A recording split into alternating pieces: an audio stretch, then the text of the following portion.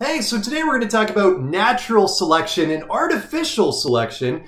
So today's title for the lesson is The Best Selection, as you're seeing on the screen there. So let's get into it. Before we actually talk about the definitions and the material and stuff, let's talk about your pets. Wild thing. Most animals we own are known as domestic animals, but were these animals always domestic? Domestic animals have ancestors that were actually wild, and over time, those wild animals were caught and shaped into the pets we have today. So let's talk about, for example, dogs. When we look at dogs, all dogs actually originally came from wolves, right? Like they're actually the same species. So if you look at, this, whatever this is, this dog, whatever that is, that actually came from originally a wolf. It's the same species, but then over time, people have selected traits that they like or want to have in an animal or a pet, like ugliness. And then they keep on selecting the ugliest animal to carry its genes forward until they get the ugliest animal that they possibly can, right? Or maybe the cutest in this case right here. Look at that adorable puppy. But basically what happens with the dogs or all of our domestic animals is that the animals that actually have the traits that are wanted for that pet, for that breed, end up getting selected, and then those are the ones that actually then mate again. And that happens over and over and over again until we get these things that look very far away from the original wolf species that it came from. And it is still the same species. So we also call this selective breeding, artificial selection, but plants or animals with desirable traits are bred together to produce offspring with specific traits. Breeding organisms with desirable traits allows humans to manipulate the characteristics of future generations. So that is artificial selection or selective breeding. So why do we call it artificial? Because it's humans doing it, right? We're doing it, we're forcing it. It's not normal that these things would actually meet up in the wild, in nature. Instead, we're saying this is going to mate with this, and then we make sure it happens in order for those traits to continue, and we prevent things that don't have the traits we want from breeding and continuing on with those traits. So let's take a look in terms of what is the difference between a purebred dog and a mutt. And essentially what it is for a purebred dog, what's happened is that it's been bred with a dog that has essentially the same traits, that has very, very, very similar genetics. Well, a mutt actually is just, bred with something that's different, that's not genetically as similar. So I'll ask you this, and you kind of have a little bit of a background on this after dealing with species and genetic diversity in that discussion way, way back. But what do you think is typically healthier? Do you think a purebred or a mutt is typically a healthier dog? And the answer is a mutt, because when we have more genetic diversity, then we don't have as much of weird genetic recessive diseases or problems that show up.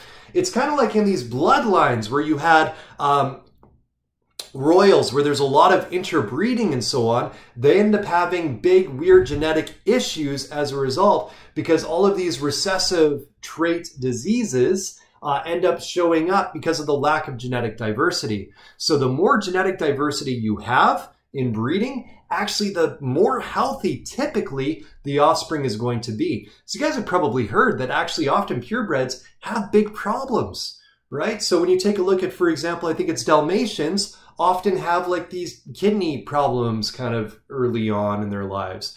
And it's just because they have this like problem with the kidneys that has not been bred out of them, because they keep on breeding Dalmatians with Dalmatians to get more Dalmatians. So they can't get rid of the disease, right? Because it's in with the genetic code of the Dalmatians that end up breeding. So we end up with problems. So a mutt is typically a healthier animal. Here's a quick video on artificial selection, cloning, and dogs. So on the farm, there's a lot of artificial selection. And I mean, take a look at, for example, a dairy cow versus a beef cow. Very different cows, but they've been bred specifically for their purpose, right? So a beef cow is for just getting that beef, Well, the dairy cow, of course, is for milk production. So how do you get a dairy cow? Like, how do you artificially select and end up with a cow that's so different for a dairy cow as opposed to a beef cow? Well, you take a look at the cow that actually produces the most milk, and that's the one that you end up breeding. And then once you breed that cow and get a cow that produces a lot of milk, maybe even more than its mother, then you take that cow and breed it to get even offspring that produce even more milk. And you keep on going and going and going until you end up with a cow that doesn't look like what you started with, but is really good at milk production. So it all comes down to the people basically saying this is the thing that's going to breed, that's going to continue on its genetic code to the next generation.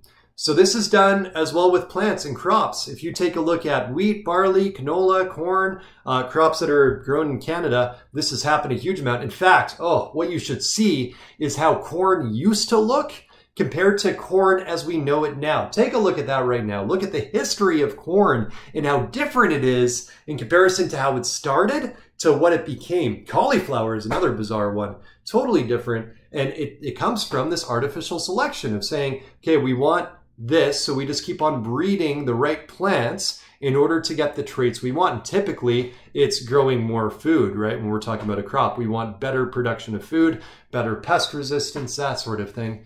In other countries, rice, sugarcane, cotton, all these things are things where a lot of artificial selection has happened to get the crop that we now know. All crops are bred to have different qualities like temperature resistance, insect resistance, height, color, sometimes taste, nutrient requirements. And essentially all you do is you just, again, I keep on saying the same thing, you select the plant that has the characteristic you want, and that's what ends up breeding to carry its generation or its traits onto the next generation. Depending upon the location and climate, farmers desire different qualities.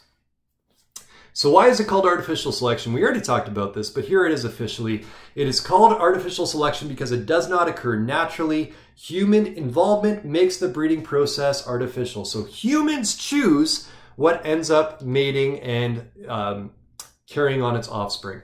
So now let's get into natural selection. Now natural selection is really tied into Charles Darwin and the origin of species. So we actually talked a little bit about this when you watch that video about the Galapagos Islands. Charles Darwin traveled to the Galapagos Islands on the HMS Beagle in 1831 and then completely just became enamored with these islands because he kept on seeing this variation in animals where they were finely tuned for their niche on the different islands. And they had, the same kind of ancestors or close genetic relatives, but essentially they were fine-tuned for their food source or their environment.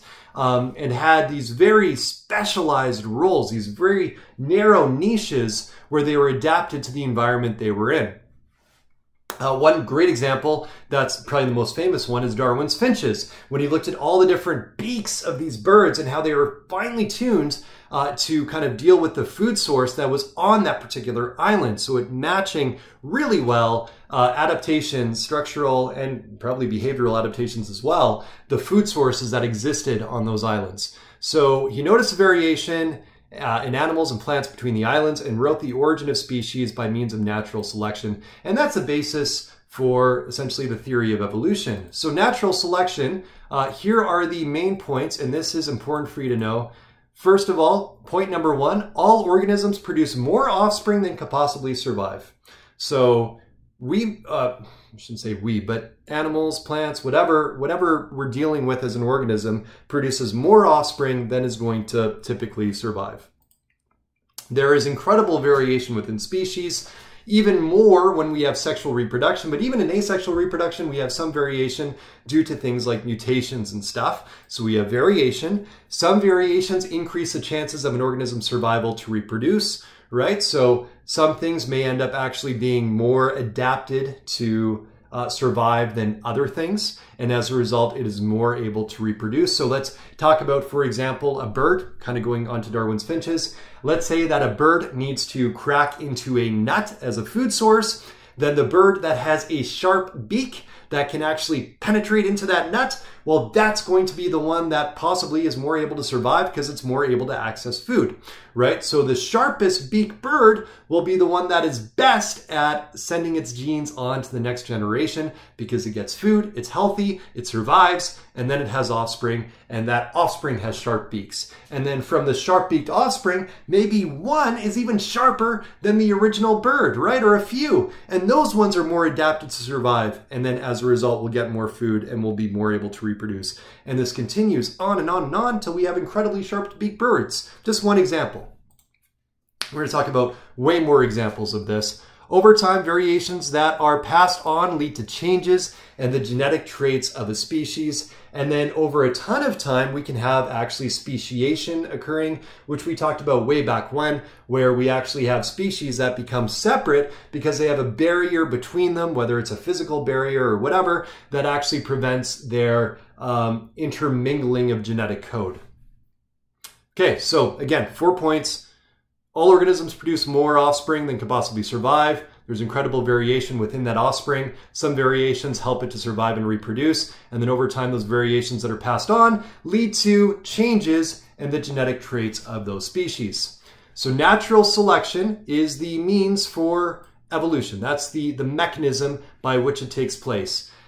And natural selection is just survival of the fittest. The thing that is most adapted to survive is going to survive and reproduce and pass on its genetic code. If it's not adapted to survive, it dies, it's done, it doesn't reproduce, and its genes do not go on to the generation. Nature is cruel. So if things don't survive, right, they don't pass on their genes. And things that are the best and most adapted to surviving, okay, that have the best traits for the environment they're in, they have a better chance of passing on their genes. Individuals less well adapted to their environment tend to be eliminated, they die, and as a result, their genetic code dies with them. So whatever adaptations or traits they have will not get passed on. The environment represents the combined biological and physical influences or pressures of change. A great example is the peppered moth. We're going to do an exam or a whole thing on this, a worksheet, and like an online kind of activity that's really neat. But basically, the idea of the peppered moth, to give you a bit of background, forgetting where this was, I think it was in the UK, but there was coal burning power plants that were actually changing the color of bark in an area. And so what happened is these moths, as the bark color changed, were white, but then the white moths were much easier to actually find from prey, like birds going after the moths, and they would eat the white moths that showed up high contrast to the dark wood. Well, some moths ended up having the mutation that actually ended up having darker wings. So those ones were more camouflaged by the bark with the coal influence, making the bark lighter. And as a result, those actually ended up surviving more. So over time, this peppered moth ended up getting a darker and darker color because a darker color was more adapted to survive and to pass on its traits to its offspring, right? While the lighter moths wouldn't actually be able to reproduce because they would get killed by a bird or whatever. Then actually over time, coal ended up not being burned as much, and then the bark got lighter again, and then it actually reversed. So then again, the dark moths actually end up having the high contrast and were easier to find from predators, while the lighter moths actually were more camouflaged. And you can see that effect here, right? This one is a lot easier to see than this one. So lighter moth got eaten, and then as time went on and less coal was burned, this lighter moth is now the one that is going to survive, and this is the one that's going to die because it's not as camouflaged. So then it actually reversed, that particular species ended up getting lighter in color as that changed. With more reproduction of dark moths, the population changed over time to a darker color. Then the country legislated regulation against coal burning. This led to the trees having a lighter bark color, and thus the lighter color moths became more popular. Popular is a weird word, more prevalent again over time. So here's kind of a diagram, and this uses something called a pedigree chart that kind of shows like different offspring. So here's the top, there's the, original organism, then it creates this offspring, and then creates this offspring and this offspring. And this is something actually reproducing asexually, because I only have one organism that's actually making offspring. But essentially what's happening here is saying, well, this dies, right? These die, and the darker color is what actually has a trait to be able to pass on over time, traits to the next generation. This is what survives. And as a result, we started with this color, and then over time we get darker and darker and darker color because the lighter colors get killed. So just kind of an analogy. So let's watch the crash course video on this. Great explanation of natural selection. Here you go.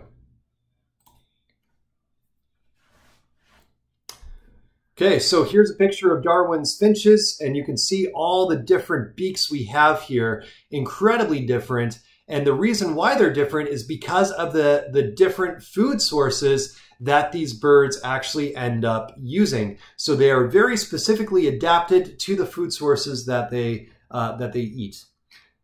This is showing antibiotics, and this is actually something we're going to talk about and probably watch a video on this week, which is kind of superbugs and antibiotic resistance. There's a great Eye of Nye on this. We'll end up watching that. But really a scary thing, and that is actually seeing almost a mix of natural and artificial selection at work, because humans are kind of causing a lot of the change based on our wide use of antibiotics.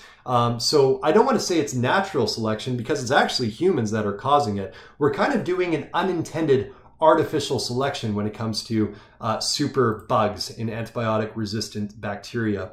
This is meant to show two giraffes. Yeah, this one's more adapted to survive. It can eat that. Well, this cannot. So this dies, boom, it's gone. It does not carry on its traits to the offspring, while this particular giraffe can. So the more adapted giraffe is going to survive. Here's another picture of two mice, and I think the idea here is try to figure out which one is more adapted to its surroundings. But actually, I don't even like this picture because they both look really not camouflaged at all to what they're on. But this one looks larger, so it must be doing better somehow. Okay, neat.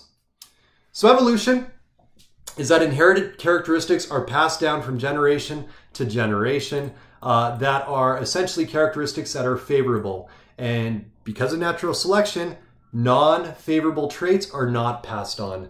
A quick review of what I mean by an acquired or a non-inheritable trait. So acquired traits are things that you are not born with. It's not in your genetic code, but it's things that happen to you over your lifetime. Believe it or not, this guy was not born this way. Yeah, he's been taking some stuff to get that large, that's for sure. But essentially that's an acquired trait. So when he has babies, it's probably not it, but if he did, that would result in not a incredibly large muscular baby because that is an acquired trait. Same thing, like a skill like juggling, that's an acquired trait, right? Playing the guitar, an acquired trait. So these are things that you are not born with, it's not inherited, it's instead acquired, and that does not get passed on to offspring. So when we talk about natural selection, we are simply talking about inherited traits. Things that are in your genetic code that can then get passed on to offspring. Okay, so what did you learn?